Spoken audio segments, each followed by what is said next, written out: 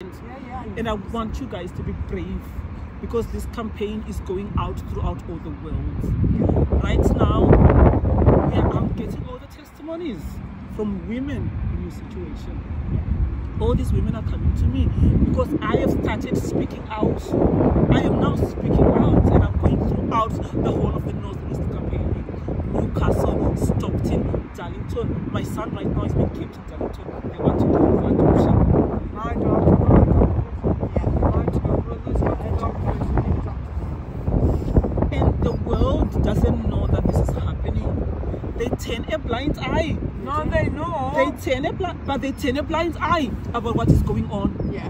They want to act as if this country is a normal country. Can I just say, I got brought up in the care system. Oh. Right.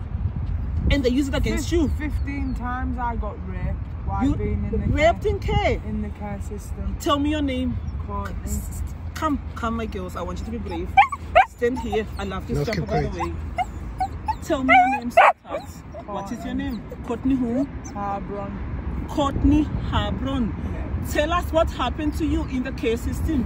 15 times I got raped by the same foster carer. The foster carer raped you. What is his name?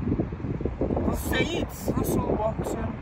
From where? Russell Watson. From where? Stanley in County Durham. Stanley in Newcastle. Is he still alive? Yes, they still have children living with them now. They live in Quaken houses. Stanley, County Durham. They are still listen to children. Me. Listen to me, Durham County Council. Not be quiet. Listen to me, Judge Lavridge. I have got a young woman here who was raped by a foster carer. Listen to me very carefully. He's going to pay for what he's done to you. Do you understand me? Do you understand me? I have a rape victim in this country. Judge Lavridge, you're not going to get away with this. It is okay. Then after she got raped 15 times by a foster carer, they took her baby when she's got a baby. And they'll be using her history against her to say you can't look after a child. This is coming to an end. Listen to me. The coronation of Charles is not going to go ahead until this is resolved. They are not going to sit there. Listen to me. All these children they take for adoption, they get sacrificed by the royal family. They are not even real people. They are reptiles. It is the truth. They'll say it's a conspiracy theory, but it is the truth. All this evil, the judges, the guardians, all the solicitors, they are in it together. They harvest these babies. They take adrenochrome from these babies. But you are getting your justice, sweetheart. This is not happening. How old are you? How old are you, babes? I'm 25. 25 years old. It started happening when I was 7. 7 years old, the same age as my Fadzi. They take in foster care. They are living with a woman who is openly racist, evil to my girls. Yeah, the same with my brother. My brother is half West African. Yes. They put him in care. They put him in care with white children. With white children? And one white mother, one white father, and he gets took to your room for 6 hours at a time. You black bastard. Oh my gosh. They call him. And you say there is no racism in this country? This country is very, very racist. And then for days at a time they won't feed my brother. She's got a brother who is literally black.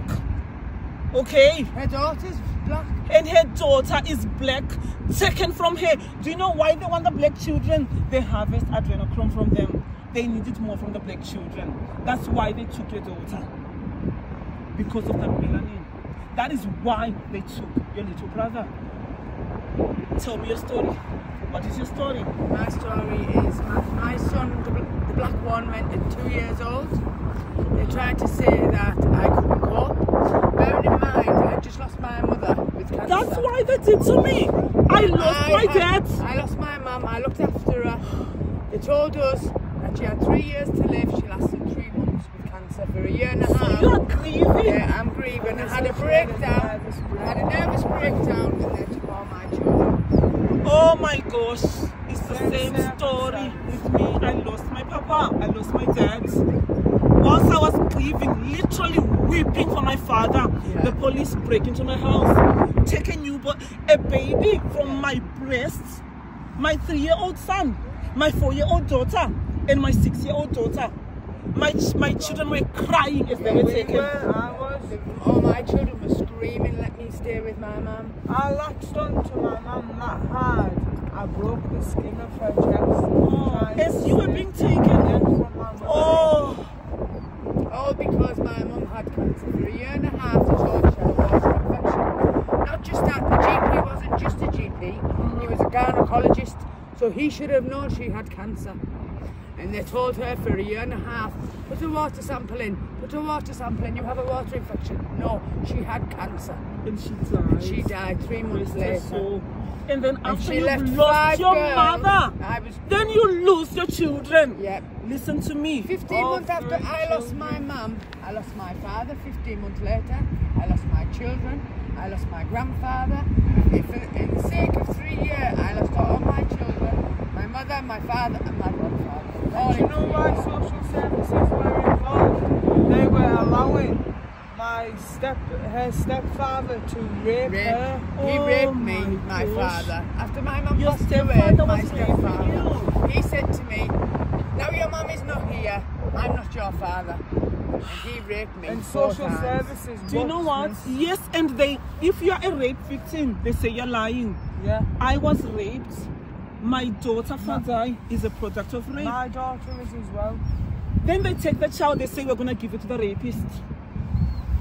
No, it ends here. It needs to end. It ends here. It needs to. Because it's wrong what the system's doing. With 2 white people. Your daughter is black and she's now with 2 white people. Yeah. She's only 2 years old. No, and she's 2 years old, like my Nia. They've put my little black girl with a woman called Jen, the most racist woman. She's looking after my little girl. Yes.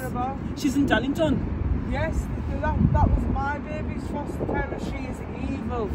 Evil. Yeah, evil. Oh my gosh. Evil. She's looking after Chaka. And she's looking after my daughter. How many bruises did we count? Chaka has always got bruises on him. How many bruises? My son always had bruises. And I even had dreams of my little baby telling me what they do in that house. Do you know what? They have a dog, don't they? Yeah, I've told them about an old dog. Yeah, do you know what they've done? Yeah.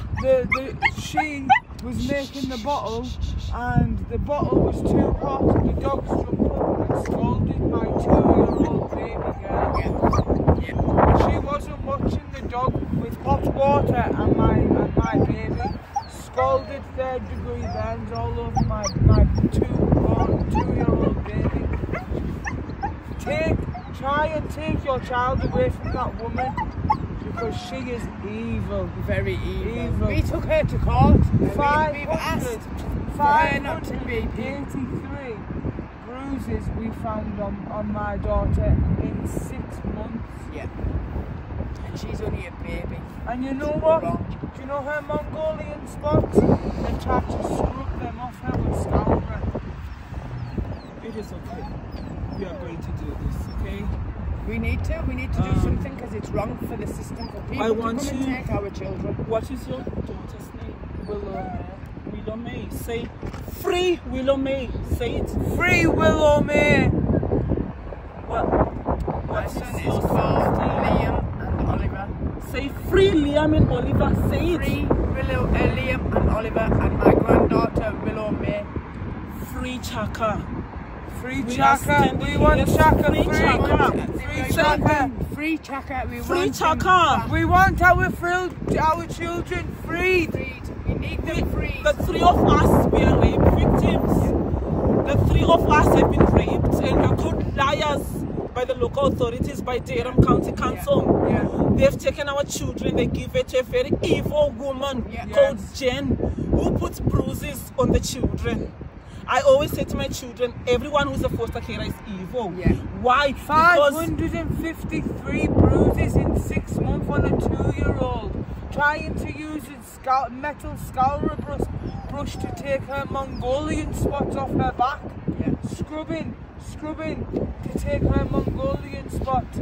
Locking my brother in his room, not feeding him for 4 to 5 days just because he's They black. don't feed them. Even my daughter, I've got 2 daughters. They have lost so much weight, it's scary. Yeah. You can see their bones. Yes, to Charo, you can actually see her bones. Yeah. And she's always got cold They're sore. allowing it. They're allowing She's the always got system to cold do it, sore and it's on her wrong. mouth. It's wrong. And They can't because allow of, it. because of her skin. Yes, They they can't don't use oil. it. They don't oil the They don't skin. put the right Charo hair. has got, and the hair, her locks, her hair is ruined. Yeah. And she's got eczema now Yeah, because yeah. they refuse to oil the children. Yeah, it's wrong. It's And very, very They wrong. forget that they are white and our children are black.